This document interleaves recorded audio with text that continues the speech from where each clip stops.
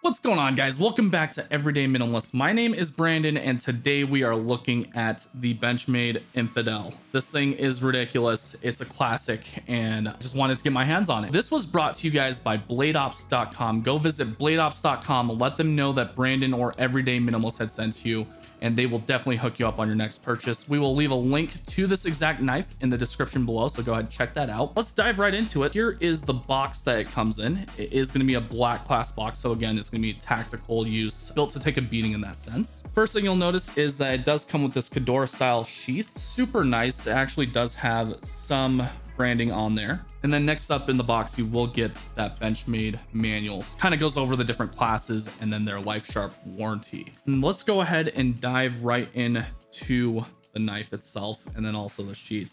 So you will get belt buckle loop here, pretty much attach it to whatever, whether it be like a military style bag or your belt. And then this just unbuttons up top. So super simple. So here you go. This is the Benchmade Infidel. It's a really well-known knife and switchblade. Guys, I just want to get this out of the way. If you are in a jurisdiction where this is illegal, make sure that you check your county laws. I know a lot of places are illegal, but we're here in Salt Lake City, Utah, and they are legal. Just want to get out of the way. Just make sure that you guys are safe. First thing you'll notice is this really nice kind of switch setup that they've got, and also the heft of it. Let's go ahead and show you guys what this thing actually looks like.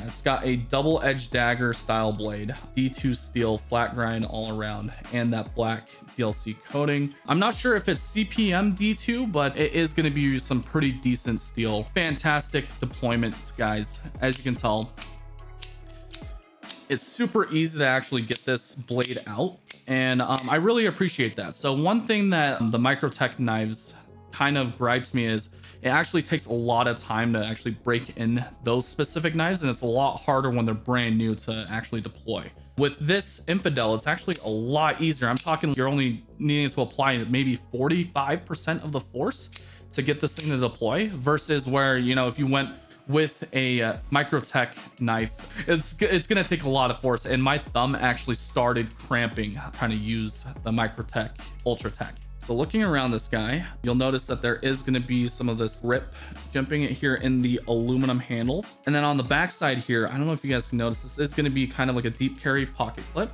and it does have laser engraved Infidel in there, and I think that's really cool. The font that they used on the pocket clip is absolutely fantastic. Let's go ahead and give you guys some specs. The overall blade length, you're looking at 3.91 inches, so this is a pretty hefty knife. The total open length, you're looking at close to 9 inches, is actually 8.91 inches, so very long knife. At least it's an OTF, so you can actually retract it. When it is retracted, you're looking at only about 5 inches. Again, it is going to be a hefty knife, but it's not as heavy as you would think. There are some dimensions for you guys.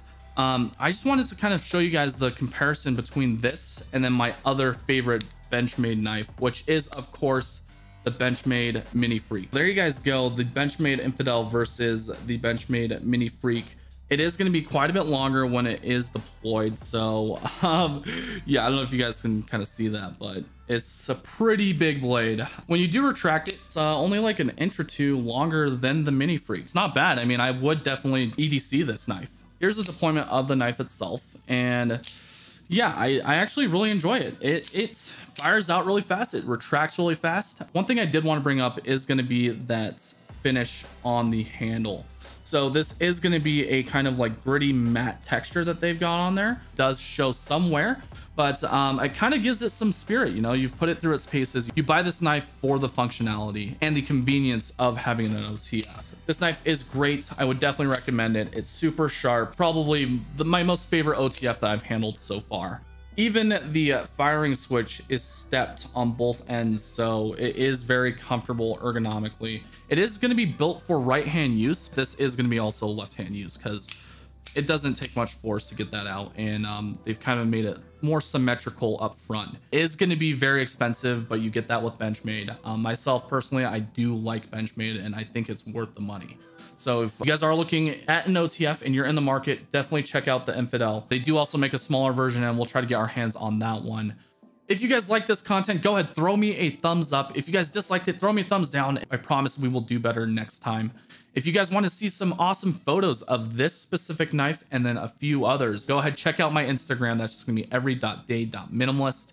And then you guys can see all those new kind of like styles I'm kind of testing out with photography. If you guys want to see more content here on YouTube, just go ahead and hit that subscribe button, ring that bell icon so you guys know when that next video is live. Thank you guys so much for dropping by, and we'll catch you on the next one. Peace out.